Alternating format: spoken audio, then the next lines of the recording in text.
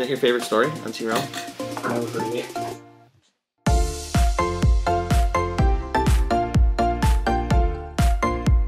Episode 11, back at you here, Calvary Recap.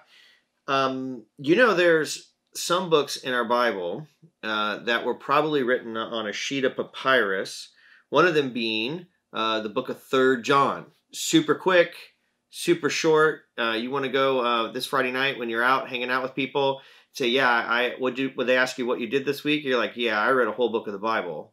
It's only 14 verses. There's one chapter. So 3 John is what we talked about. Now, the one thing about letters, especially small letters like this, there's so much context of what's going on in the story. And so when you read the letter initially, you're like, what's happening? And normally the letter is a response to something going on.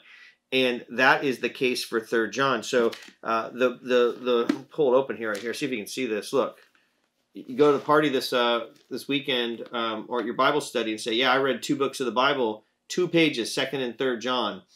They're really short. 3rd John, though, right here, 14 verses. 2nd John's only 13 verses. But here's the thing about 3rd John. This is a really interesting story, or what we can infer from it. It's written to this guy named, I don't even want to say it, I might get it wrong, but Gaius, I think his name's called. And he's writing the letter to him in response to how some missionaries, this guy named Demetrius, he's like, hey, Demetrius, everybody speaks really well of the guy. You should take him in. He's going to be doing some missionary work.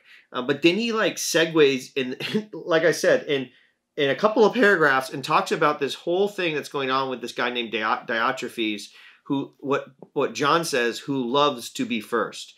It's a really great story. If you haven't heard the message this last week, I encourage you to go listen to it. It's pretty encouraging. But what we talked about was, as we looked at these letters, is that communities in general are complicated.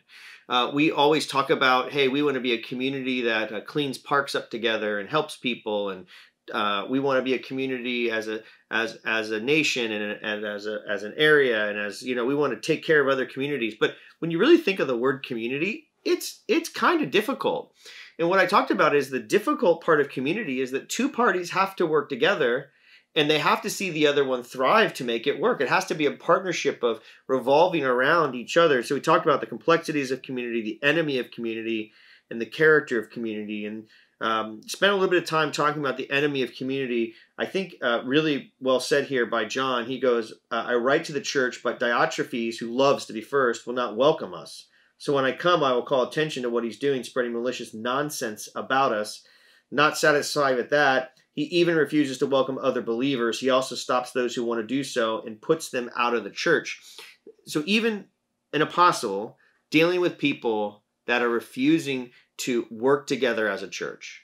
And so community is difficult. It's difficult for a lot of different reasons, and there's a lot of good reasons why it is. But one of the things that I see John writing here is that he's addressing the difficulties, but he's still pursuing those relationships in community. And so what a great thing to talk about the character of community, as I kind of summed up the message. And he says, imitate what is not what is evil, but what is good. Anyone who does what is good is from God. Anyone who does what is evil has not seen God. And the reality of it is, for us as Christians, but of us to be able to really work in community, we're imitating what God has said and done. He's lived a life, Jesus did, that was perfect. And what he taught us was how to live and love one another. And man, what a powerful tool that is, that we can live in community. But really, we're to imitate what we've seen in him. And so the more that we get to know who God is and what he's like, we get to see what Jesus has said about this life. It empowers us by the Holy Spirit to actually live out a Christian community. And it's difficult at times when we see so many broken communities. But really what our heart should say is, hey, how can I imitate what's good? Because there's a lot of people imitating what's evil.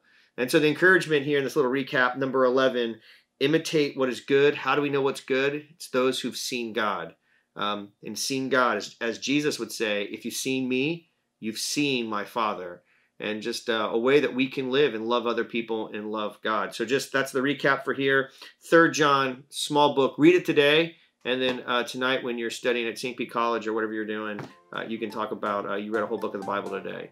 So really cool, great stuff in here. And we will see you guys next week for recap number 12. Maybe we'll bring a special guest. Who knows? Maybe. Friend of mine, Freddie, shout out. He had went to Puerto Rico, and he's like, man, you got to try this coffee out. Let's just open it up. Ooh, it smells really good. It's kind of vacuum sealed.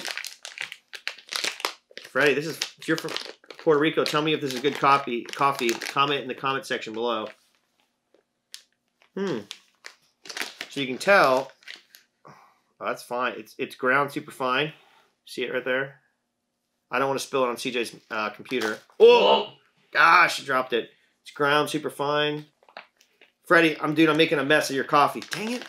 But I'm going to make some today. I did not mean to do that. Now it's all over my book. But it smells good.